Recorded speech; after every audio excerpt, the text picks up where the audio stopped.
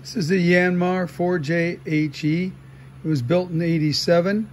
Had originally 1,800 hours on it is all. And what happened was it had been sitting for a long time, and the exhaust exchange manifold rusted through, and some water ran into the cylinders. And so as a complete rebuild, completely new pistons and sleeves and bearings, and so it's in excellent shape. It's basically a brand new engine. It's a total rebuild on it.